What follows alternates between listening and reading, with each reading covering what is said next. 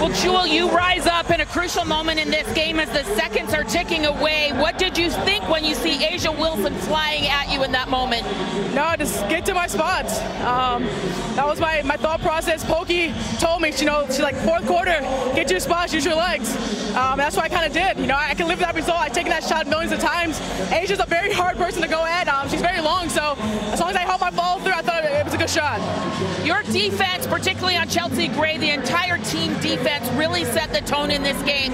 How did that turn it and get a steal here in Vegas in game one? Defensive pressure. We talked about it all week. Being active hands, being active. Regardless if you mess up on a scheme, just be there for each other, and be able to execute that tonight.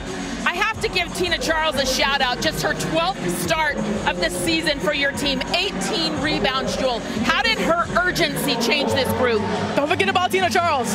Whatever happened early on, she's with us. We know what her capabilities is. She's a Hall of Famer. Don't forget about Tina Charles. Thank you, Jewell. Yep, thank you. Just an incredible performance from Jewell Loyd.